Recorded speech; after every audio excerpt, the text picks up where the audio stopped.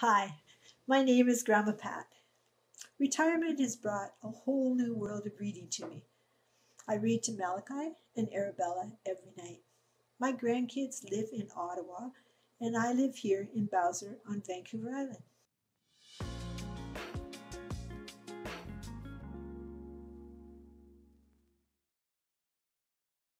What is your favorite book? Malachi and I had our favorite book, Good Night, Construction Site, to start with.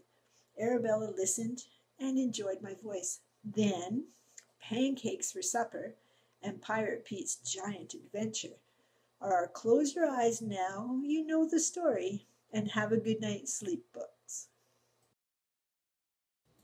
What is a recent book?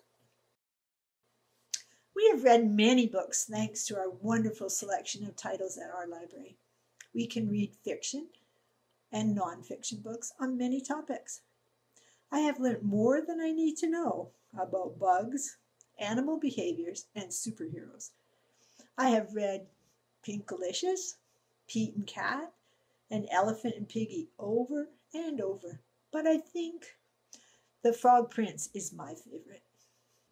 We would all agree that the book Real Pigeons Fight Crime is one of our first chapter books that we couldn't wait to read on the next night.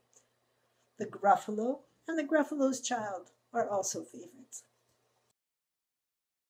What other resources do you use from the library?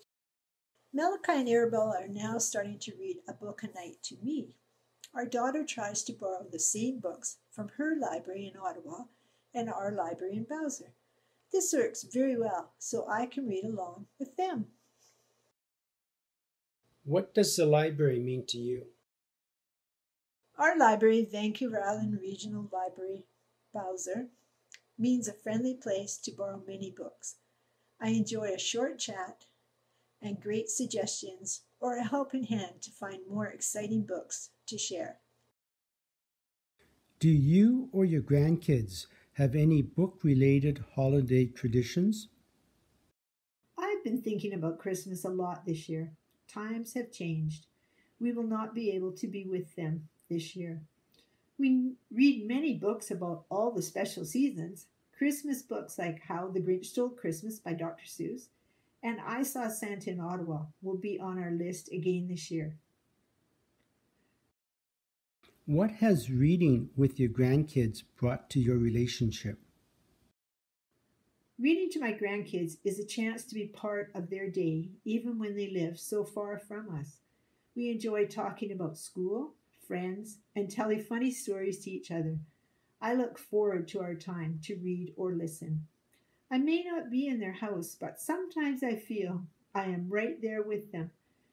The way they talk to me and take me from room to room. They can call me anytime to share stories. I feel they will remember our times together, even if it is on FaceTime. I love to be part of their lives. My name is Pat Markides. I enjoy sharing the importance of reading every night. Strong libraries, strong communities.